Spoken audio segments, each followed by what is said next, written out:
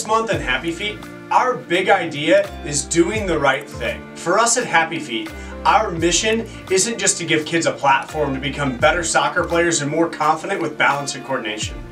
Our mission includes prioritizing teaching life lessons. So every class for me as a coach this month, I start off with a special question. And that special question helps me to start a dialogue with the kids centered around our big idea and that important life lesson. The question that I ask the kids at the start of class every week is, how do we make sure that we're making good choices in class, at home, and at the soccer field? For me as a coach, I love to use this opportunity to engage the kids in a conversation about the why behind rules.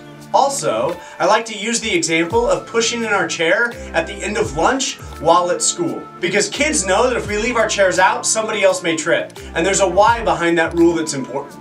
I find that in class, when kids really connect with the why, they become a lot more motivated intrinsically to follow that rule and to make good choices. So again, for us here at HappyFeet, we want you to know that it's not just about soccer, but soccer is a fantastic vehicle to teach life lessons.